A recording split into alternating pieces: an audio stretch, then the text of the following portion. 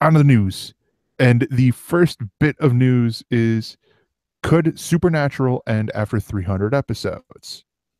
Now, I personally don't watch Supernatural. I know a lot of people who do, and great. It's a great show. I'm pretty sure of it.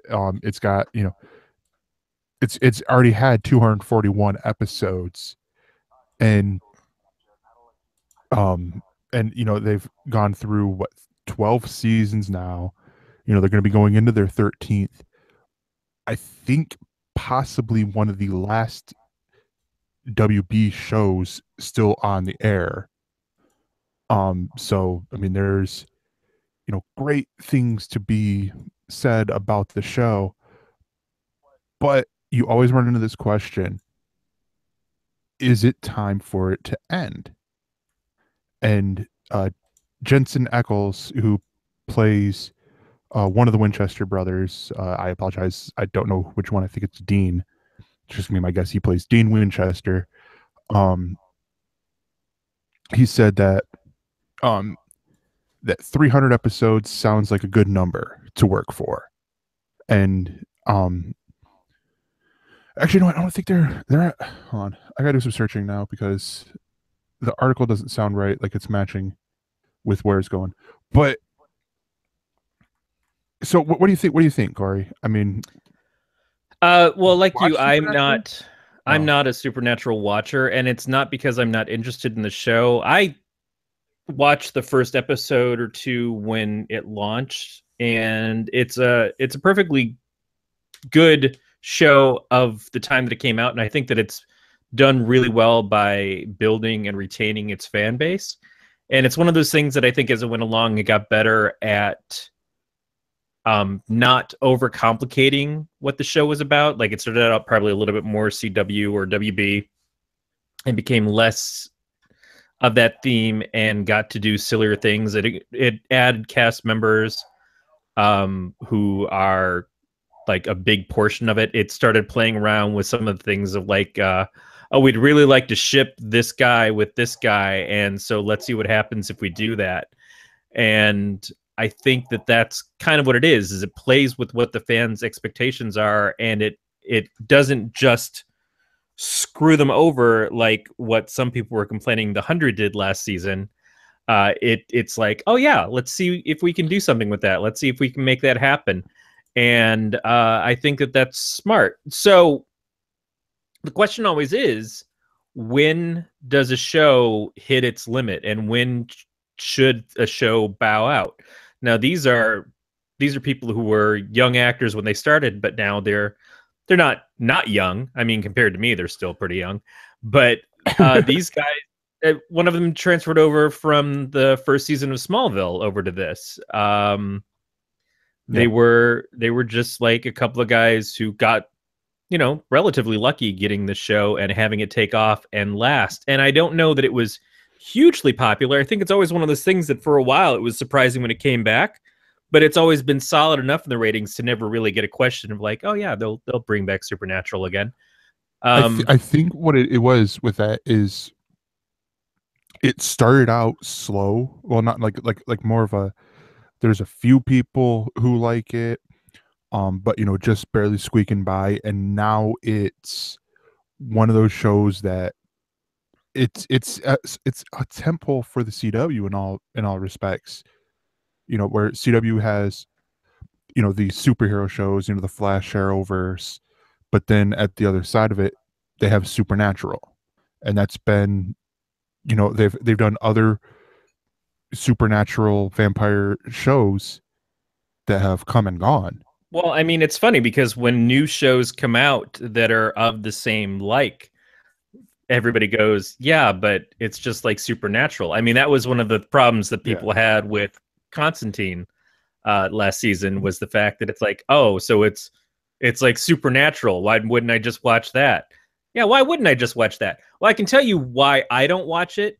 And that's because it's at 250 something episodes so far. And 241. They're on season 11 this year, I believe. I think they're starting season 12. Okay, yeah, they're starting season 12. Yeah, season 11 just came out Okay, sounds on good. DVD. Uh, that's Yeah. hugely intimidating. Now you can say the same thing about things like Doctor Who, but Doctor Who I came Hmm. into with a new Doctor. I came in the Matt Smith era, and while I stuck around for part of the stuff after him, it just it lost its appeal for me. But you can definitely say, well, there's so much Doctor Who that if you're a real Doctor Who fan, then you know all this stuff, and if you want to jump in, do you feel intimidated by the fans because they know everything and you don't know nearly as much? Or is it easier for you to just go fucking watch Sherlock? Yeah, it might be. It might be easier to watch Sherlock. It might be easier to watch a canceled season of Constantine as opposed to trying to catch up with where Supernatural is. But if they Yeah. know their business, then they make it easy enough to jump in any new season that starts. Mhm. And it's certainly something that, because of the people that I know that love it, and my respect for them, that I want to check out the show. And there's people on there that I really like. Mark Shepard has become a regular on the show, and Mark Shepard has been in like all types of genre shows you can think of. Going back to, he played Badger in Firefly. He was recurring. Uh, he was Sterling on Leverage. He's just done so much stuff. He was in the season of Torchwood, I think, that was on. No, he was in Doctor Who. He Oh was yeah, yeah. when they The killed Hitler. I want to say. no, it was before. I think it was before Oh, that he was in the one. one with the silence. He was the American guy Yeah, that kept hanging out with him. wait, I think I'm thinking of a different person then, because he was the for a while was the voice of BBC America when they would do their promos and stuff. But if it's the guy I'm thinking of, he was the government agent for America. But to me, he sounded British. I'm like, wait, why does this American dude sound British? He's got But that he's kind got of this raspy voice yeah, yeah. that fake American. It's like House. But he's done. I mean, you just go through his listing. He's been on like every freaking genre show you can find. Yeah. NCIS. He's been a regular on 24. Battlestar Galactica, Dollhouse. The guy is, like, when you talk about these types of shows, Friends he's with done it Josh all. Whedon. Let's just put it that way. Among others. And he's quite Yeah, talented. He just plays a compelling character, and I think he found a good character to play in Crowley on the show. Um, I just, but anytime you're in something for this long, obviously your first instinct is, all right, well, can we last longer than all the other shows? Can we be the one that beats it out? It's like, no, The Simpsons has fucked that up for everybody. yeah, So it used to be, oh, we've got to beat Cheers or we've got to beat MASH. Now we're long past either of those things really being that giant of an accomplishment, because The Simpsons has done it. South Park has yeah. kind of done it too. So at this point, it's like, all right, well, I think we get to a moment where the story has reached a solid enough conclusion, yeah, and we as actors want to move on. We're ready to go. We're ready to not be on the show week after week, which is not to say that they don't still love it, but it's kind of, maybe we get to try the next thing now. yeah. And also to point out some people who have been on Supernatural. One who's in the genre. You know, he for a lot of it, he's a genre actor. Um, and also a side note, he was in one episode of Shameless before being recast by Dermot Mulroney, and that's Jeffrey Dean Morgan. Played the Play their Winchester's dad. dad. So Yeah. yeah, And I was always kind of and so disappointed because the Winchesters are named Sam and Dean, and so I thought for sure he was going to be named Frank. It just seemed like a perfect Rat Pack kind of thing, but yeah. yeah, I don't know. Maybe it was something they weren't really quite But going no, with the yeah, same.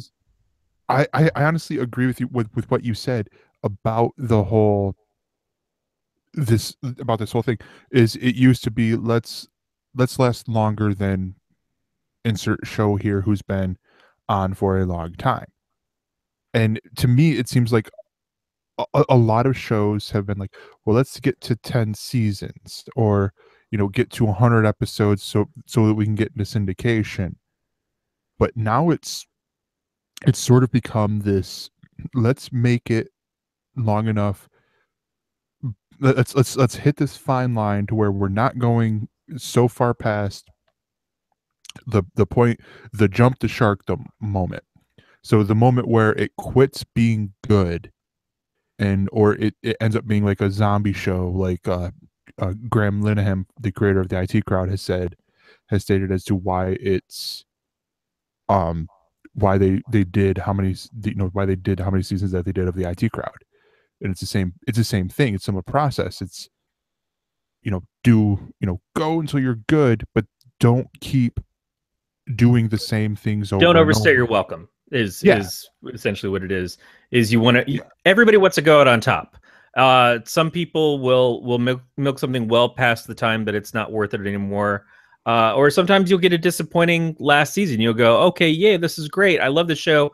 Or you'll get a last few seasons like How I Met Your Mother, which just, in my opinion, went too long, trying to prolong the mystery of who the mother was, that by the time they got around to telling us who it was, I had completely burnt out on it. I remember when we were doing What We're Watching Weekly with Glenn, and I announced that I was done with the show, and he's like, how are you done with the show? Don't you want to stick around when they finish it off in the next season and a half? He's like, they pretty much announced that they know the ending. I'm like, that's great, fuck them and their ending, because at this point in time they've made the characters unrelatable and uninteresting. I can't hack being a part of this group anymore that I loved for the first couple of seasons and I look forward to seeing all the time.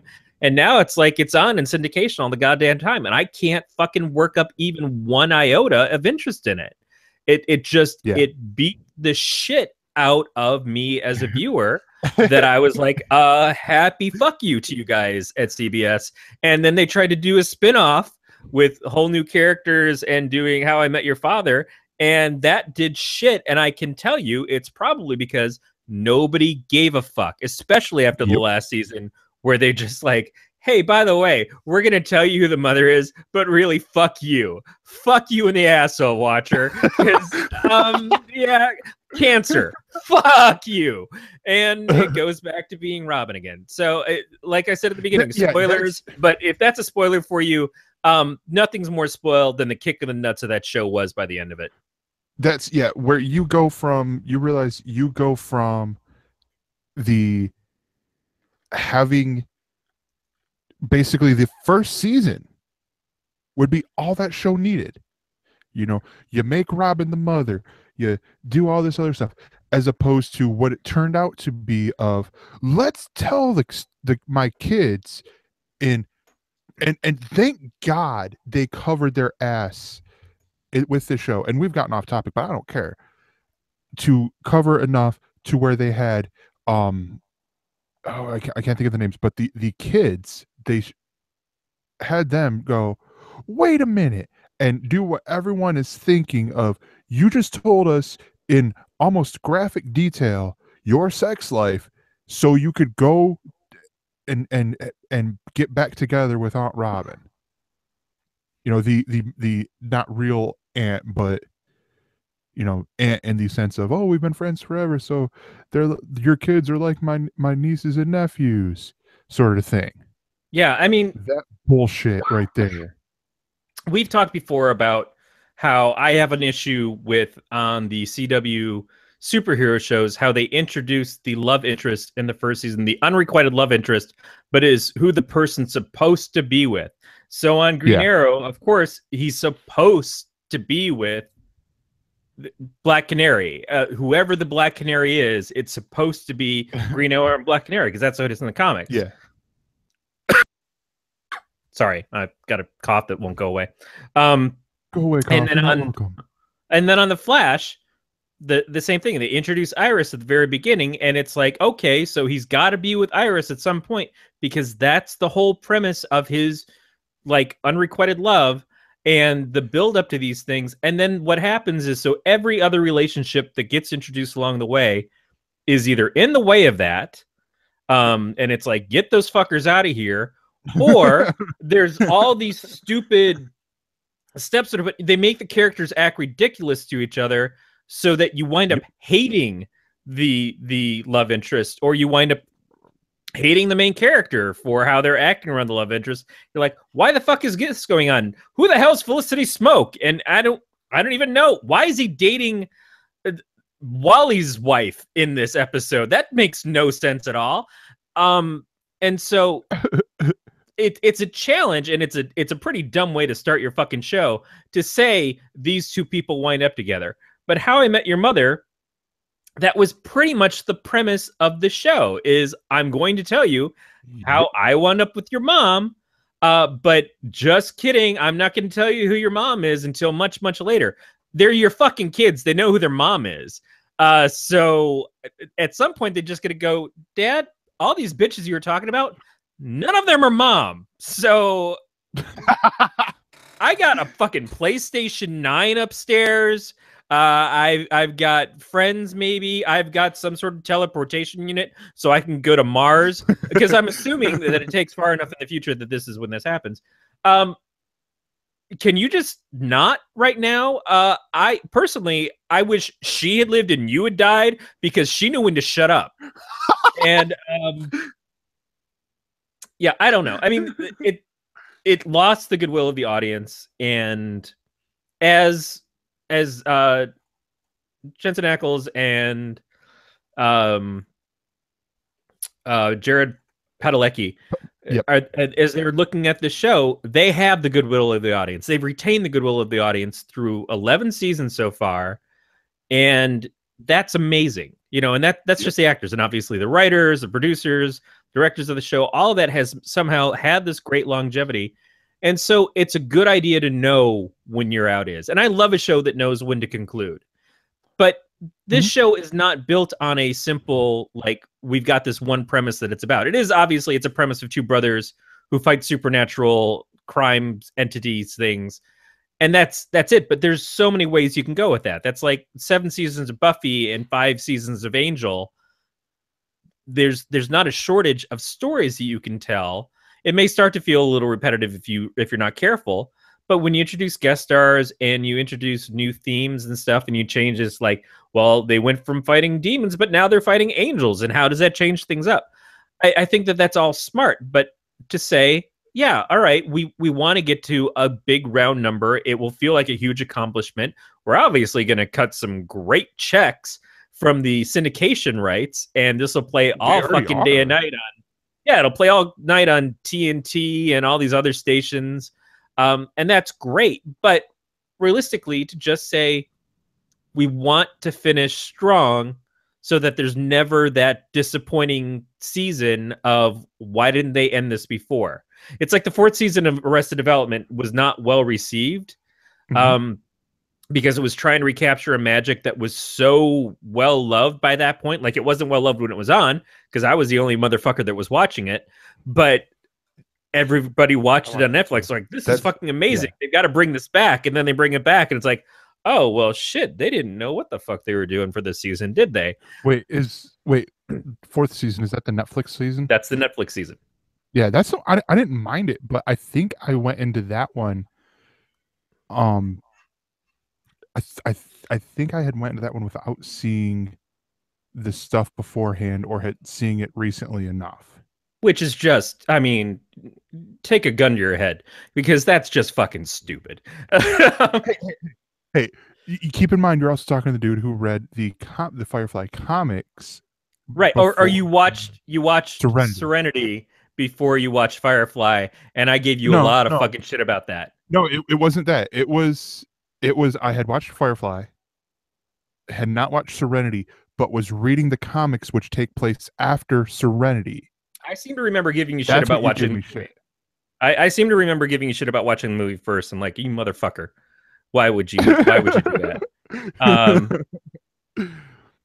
It's like watching Fire Walk with Me before watching Twin Peaks itself. And yes, chronologically, that's the order they take place in, but don't fucking do it. Yeah. All right. But good on them. Good on them for very likely hitting 300 episodes, because it seems very achievable, and it seems like that's a good plan. Yeah. Yeah. So changing gears, you mentioned Doctor Who before, And so we have a story about it. This is coming from Bleeding Cool, and that's the lost Doctor Who episode, The Power of the Daleks, is coming back as an animated feature. Now, this is pretty cool because uh, a little bit of backstory for you guys here, folks. The BBC back in the day didn't give a shit about keeping the TV shows or anything else. Uh, a lot of times, like Doctor Who, it aired one time and then the tapes went somewhere to Albania or some other place. That's where you've heard of the Doctor Who lost tapes. And now there's and the link will actually have a quick preview of this. But with this episode, one of the things that, or this uh it's not an episode, but it's like a little this storyline. They recorded, yeah, or as Beatmaster pointing out, sometimes the BBC simply recorded over the same tape, which is Because tape was how, expensive. yeah, well, tape was expensive, and there was also really cheap bastards at the BBC. That's why we almost also lost Monty Python. You know, like because Flying Circus, that was almost all gone until someone realized as they were getting ready to hit record, like, wait a minute, we might want that tape. I mean, Because just think that's about the opposite side of it, though, because we've heard Leo at Twit talk over and over again about all the old episodes of the original Screensaver series that were on Tech TV, and how those things are just sitting in a basement somewhere, and he's been trying to get the rights to them because they're not doing dick with them, but no, they're holding on to them like fucking sadists. Just like, no, we're not gonna do anything with this, but fuck you anyways, because we're not gonna yeah, let you have it to do something with. You're the only one showing the yeah, interest, and your audience would probably love it, and so we can make some money off of it. But we're just gonna spite your ass, and we're just gonna go over to the tapes yeah. and just write down Attack of the Show on all of them, and give you a little finger in the air, and just like, just because we're dicks, because we're fucking dicks, is what we are. Yeah. But so this is, I believe, if I'm reading the article correctly, yeah, this is the first full appearance of Patrick Troughton, the second Doctor. Um, and this it takes place on a planet called Vulcan. Oh, son of a bitch! Is it really? Pause for Uh, effect. um, and let's stop the recording there. Come again, okay. Continue podcast because I don't want to. I want to leave the call, but Well, can you try pulling your mic and plugging it back in? you can try that.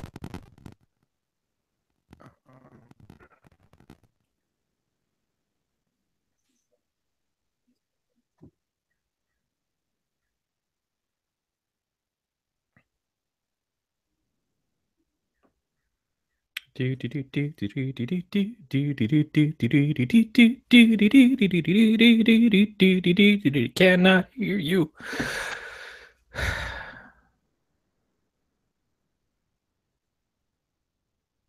Can't hear you.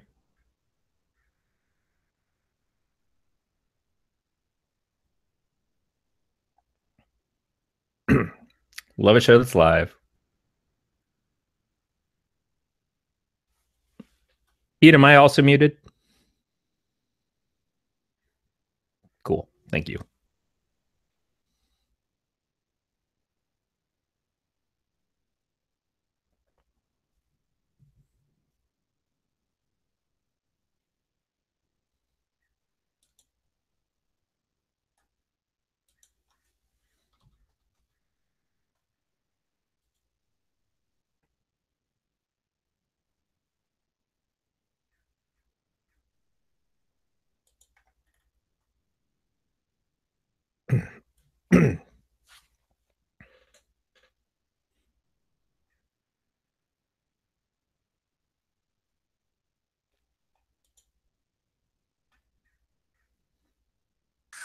fucking hangout. And I'm up. Can you hear me now?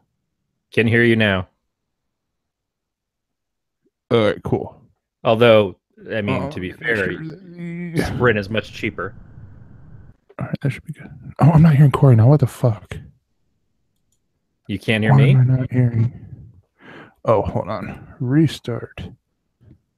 There we go. No, it was on me. That was the problem. Okay.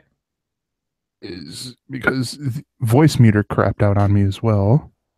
So yay. All right. So I'm gonna start the. I so forgot what I was talking about. Oh, me too. I know it was the Doctor Who animated thing, but I forgot what. Yeah, the last thing that I had said was Twit and the Screensavers episodes. Pause for effect.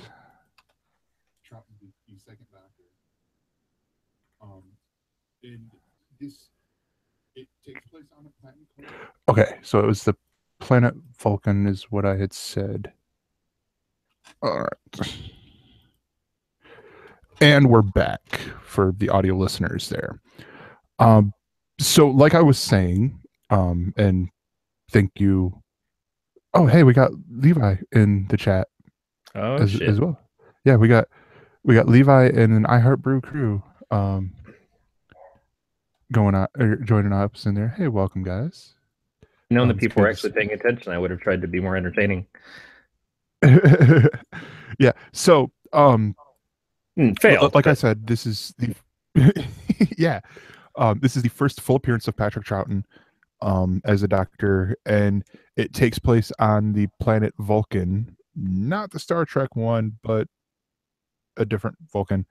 And the doctor must confront the Daleks.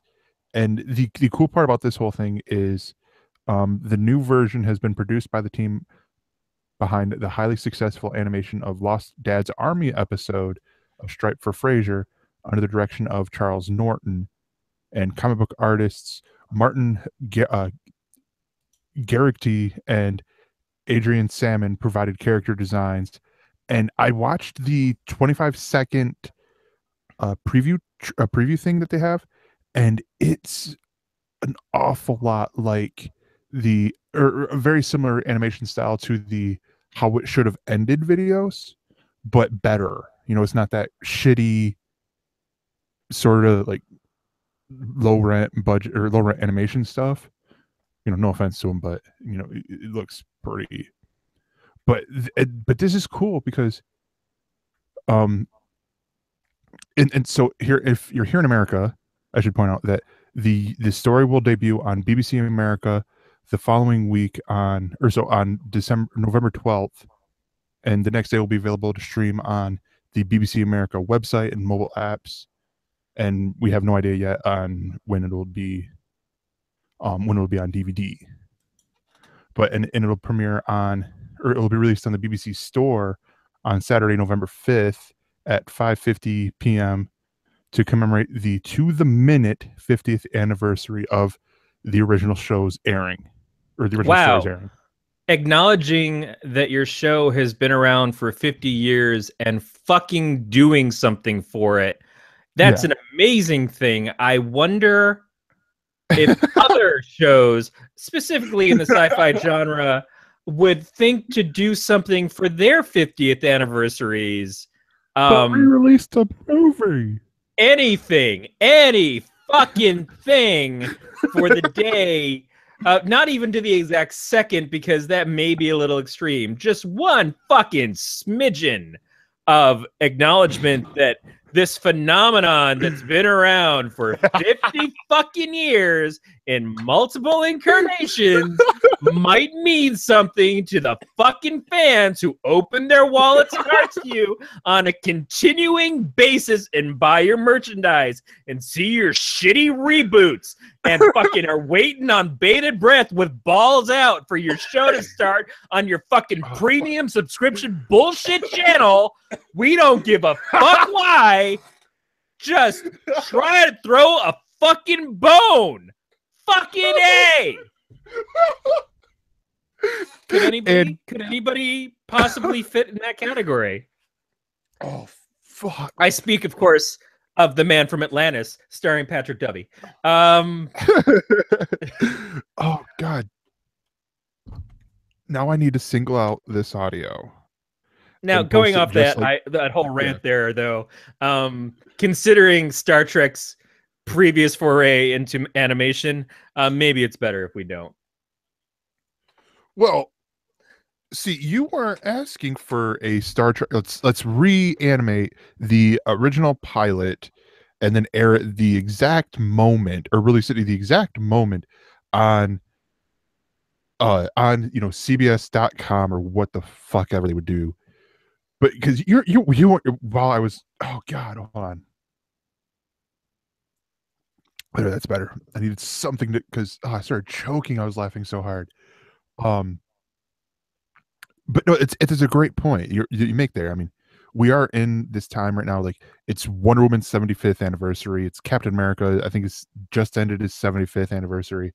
You know, all these big anniversaries in nerd culture, and this is so far the coolest one of airing or releasing. Now, it would have been cool if they aired it on BBC One or BBC Two or whatever.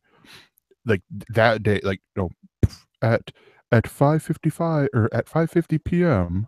It's now Doctor Who, The Power of the Daleks. Enjoy, that sort of thing. But this is still cool, we're gonna get this. And but I honestly I recommend you go check out our show notes. It'll have the link for the link for the Bleeding Cool article that has the 25-second preview, and it looks pretty cool, to be honest. Excuse me. All right, the next story. Flash Thompson will play Deadpool, or God damn it, Flash Thompson will play Deathstroke in the Batman movie. I worded it that way because everyone knows Joe Manganiello from True Blood or Magic Mike, but a lot I of have to people be seem to honest. I've forget. only seen the first episode and the last episode of True Blood, and I can't quite remember if he was in either of those. So I don't know if I know him for that or not. Actually, if I remember correctly, and this is just from like watching him on like Fallon, I don't think he was in the last one. Oh, he was in the last one. Okay. But but anyways, everyone knows him as, from being those two big roles, where he's, big and buff and, stripping his clothes off and all this stuff. But I like to remember him from being Flash Thompson, excuse me, Flash Thompson on Spider-Man, the Sam Raimi Spider-Man movies. And Really? but yeah, he was Flash Thompson in the Spider-Man movies, in the Spider-Man trilogy. No recollection at all. I mean, Um, and it's funny because they've been he playing got his. Spider-Man 2 on Uh-huh. Cinemax lately, and I keep going, "Oh yeah, Spider-Man 2. I really enjoyed that. I probably shouldn't Wait, watch it Spider-Man or and Amazing fuck it up."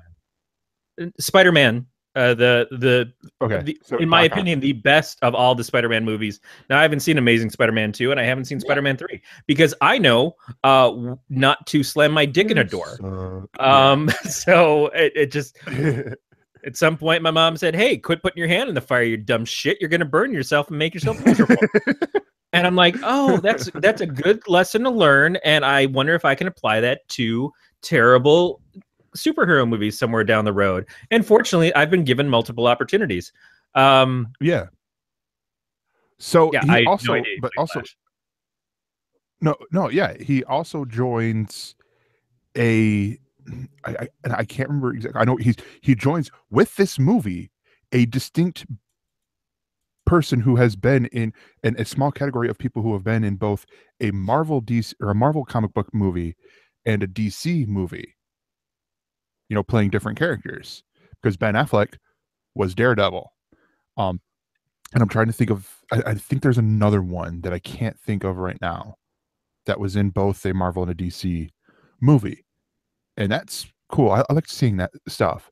But this has Well, we know been that J. Jonah Jameson from the Spider-Man movies is oh yeah, going that's to be true. Yeah. playing James Gordon. Yeah. There's another one right there. He's as you just mentioned.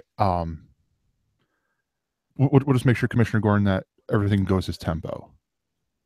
That's a, oh god, I can't think of the name of the movie. A Whiplash joke right there for you folks. But Ben Affleck has been teasing for a while now that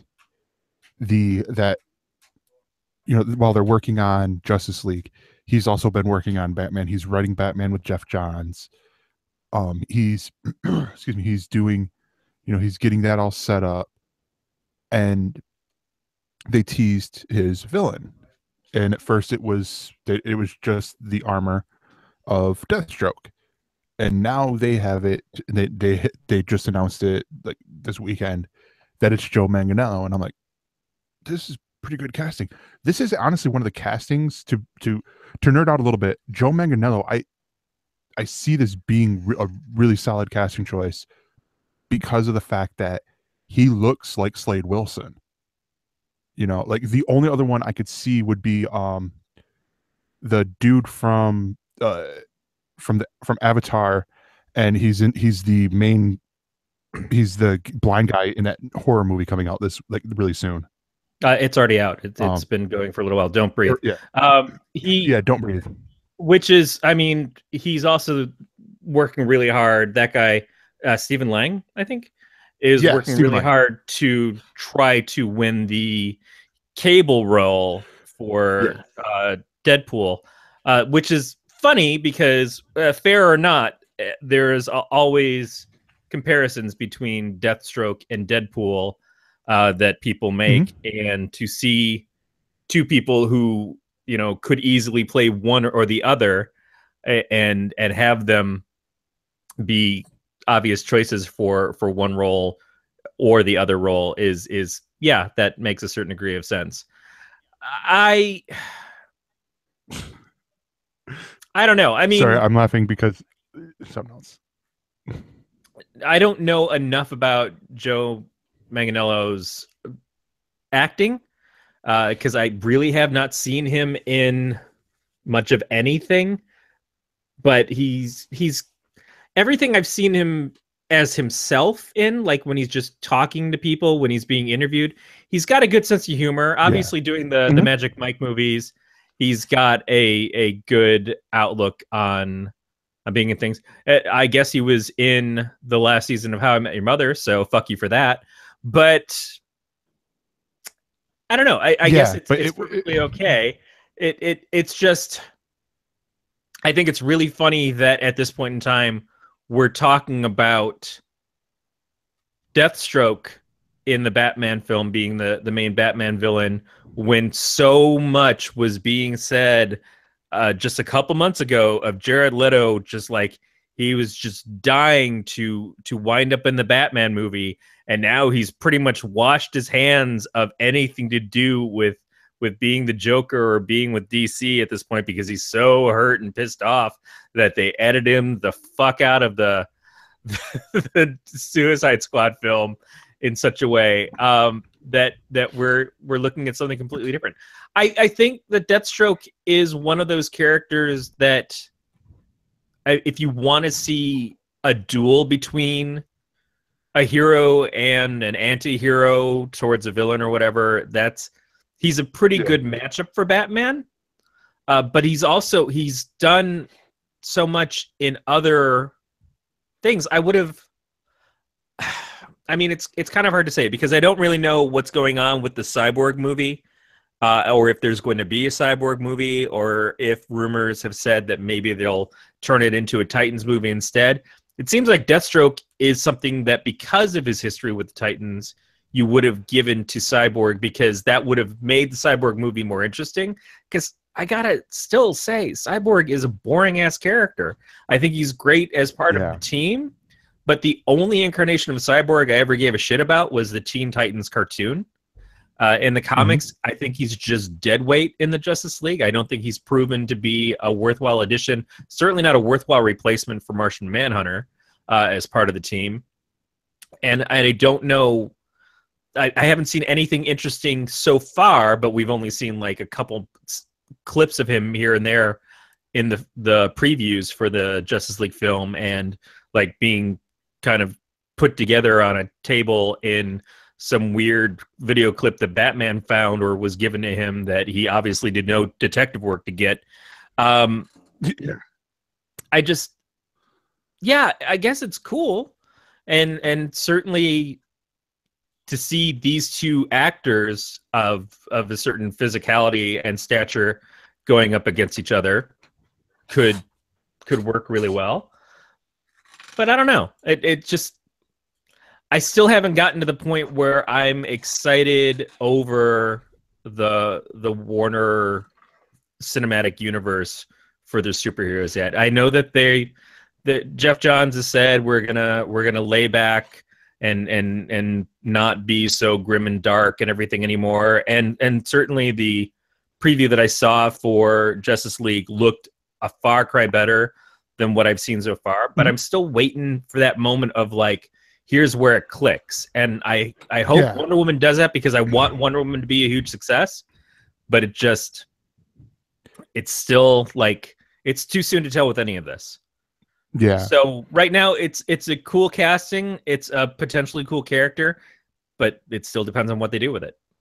Yeah. And it's one of those things that I feel weird about, because with Batman, it seems like they might start contradicting themselves in where they're wanting to go, because they're like, oh, we're wanting to be lighter and all this stuff. And Batman, I think, has worked best when he's been dark. You know, I mean, he's the Dark Knight, but I think the Batman works in a potentially, in a dark environment, and certainly with more mature, darker themes. But I like a little bit of lightheartedness to it. There's a reason why the Burton films work so well, because they worked in just enough comedy to alleviate the audience from just sitting there and watching vile stuff happen and people punching each other for 2 hours. I mean, the punching each other stuff is cool, but by the time you get to 4, 5, 7, 10 movies of it, it's too much. Now, you can go way too far in the wrong direction, and we'll call that wrong direction Schumacher. But when you come back around, I think that there's a tentative balance between having a character with some life and some humor, and I think Bale did that really well. I think that there were enough beats in Bale's Batman, certainly in Batman Begins, where you could get some comedy out of it. You could get that wry sense of humor in the things, especially the things that he would do with either Alfred or with Fox. That their interactions together worked really, really well, and it took some of the heat away from the more violent things of going up against Ra's al Ghul or Two-Face or whatever. I mean, the Joker was comedic but horrific at the same time. I think that was just a perfect balance to lay, but that's what the Joker should be. Yeah.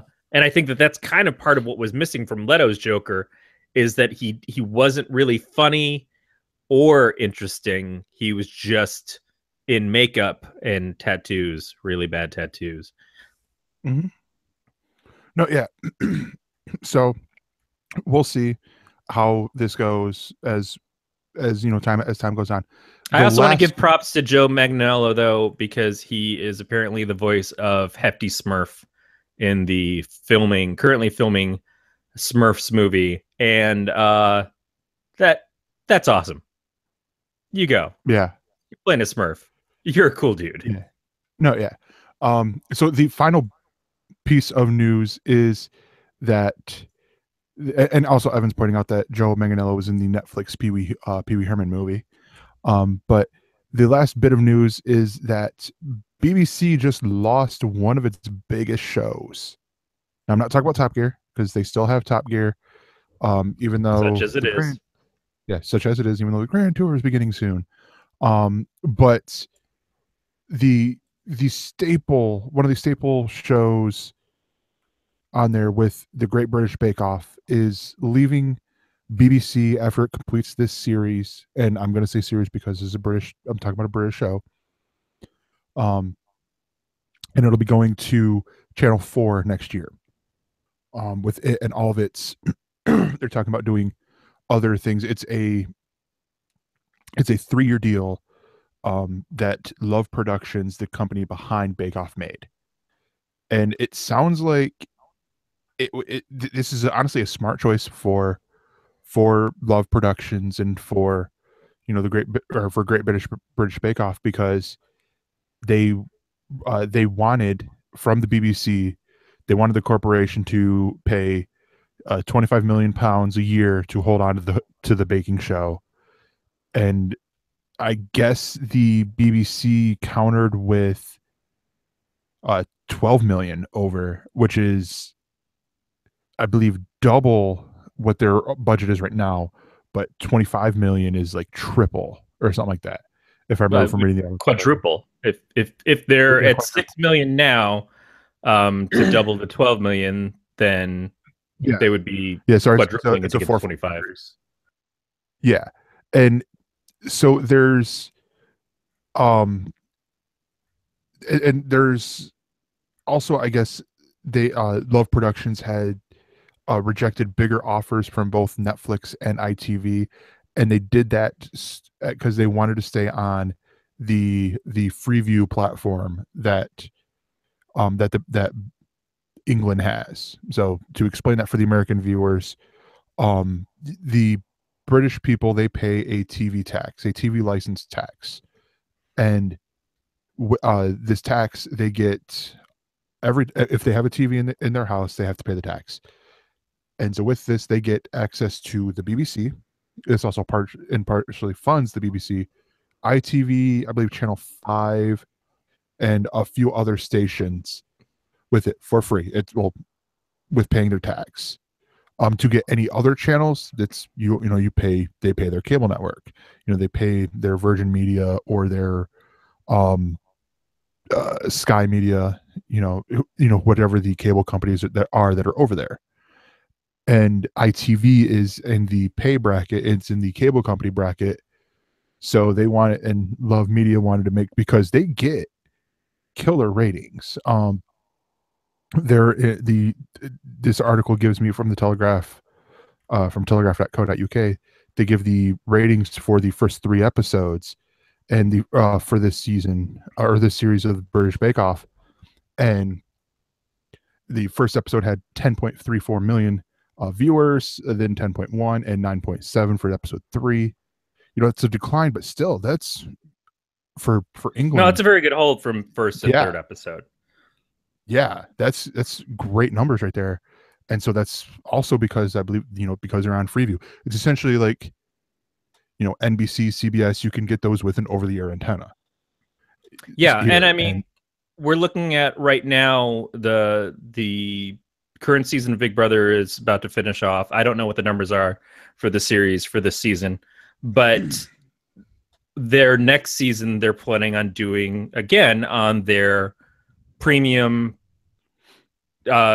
rental, like their version of Netflix that CBS is doing. And it's going to be a question how many people are going to go from watching this live on regular TV, which you can get for free over an antenna, or you get with your basic cable package, your basic DirecTV package, to paying the $8 a month or whatever it is to get the CBS streaming service. And I guess you can kind of maybe make a case, well, we get this many people who pay for the Big Brother behind the scenes stuff, the After Dark, those kinds of things already. So if we just get those people to pay for the new service, then that will do it. Or maybe more people will switch over to it because of whatever other content they're going to have on there, like the Star Trek program, or because it's going to be the whole show. It's not just going to be after hours stuff. But it's kind of an experiment to see, does your audience follow? How much of your audience follows? How much of it pays itself back by doing it that way?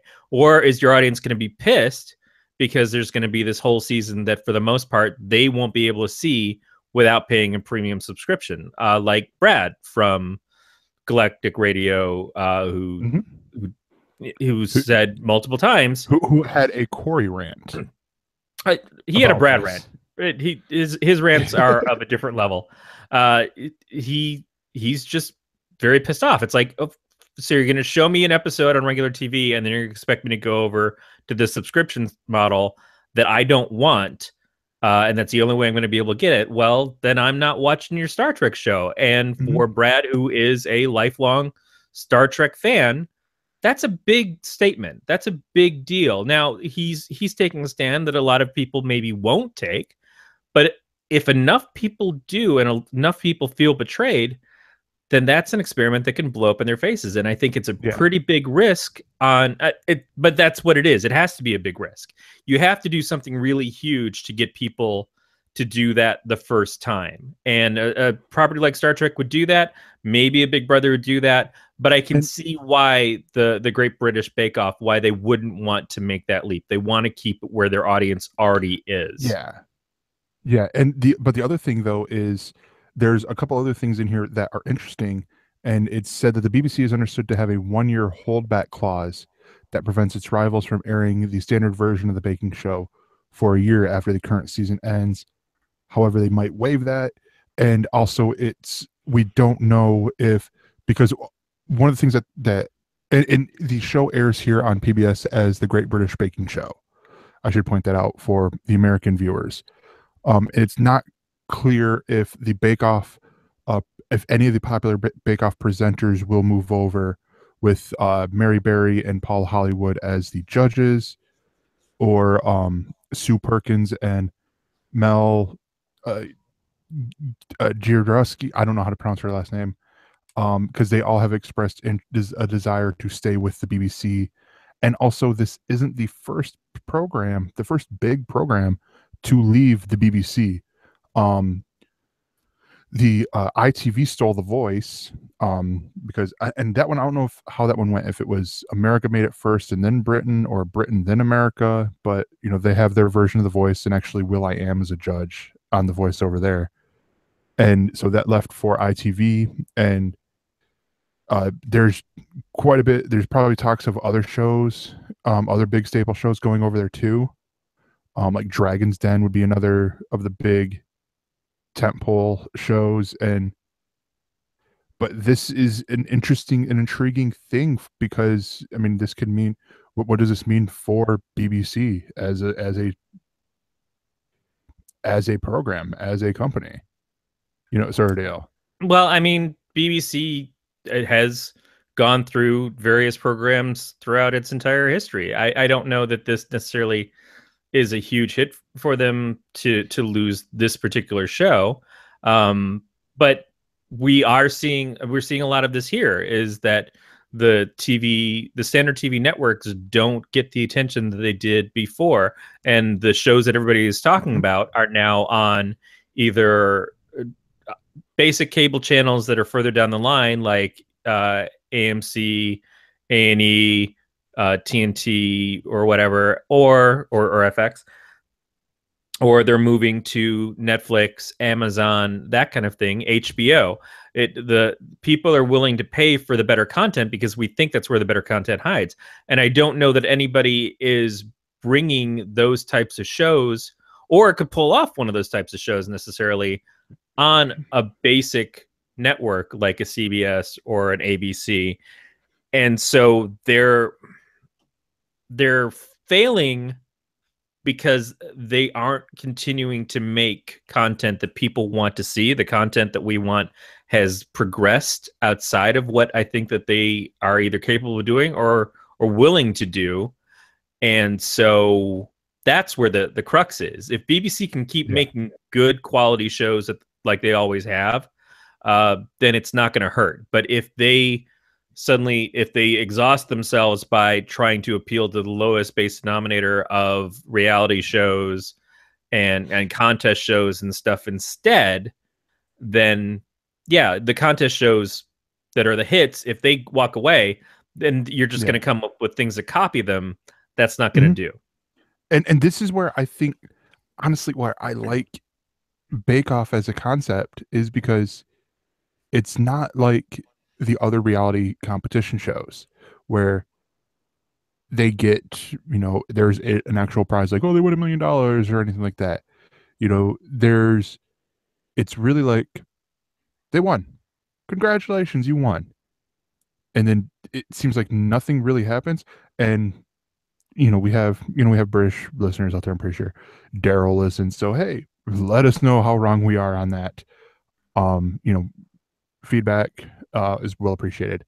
Now, am I wrong in thinking that they tried to bring the show to America just recently They did a on while back ABC, ago. right? Yeah, on ABC, Paul Hollywood was actually a judge on there. It was the American Baking Challenge or whatever with Jeff Foxworthy. And that ended quickly because Paul Hollywood got a little too comfortable with a fellow Oh, judge. wow. Okay.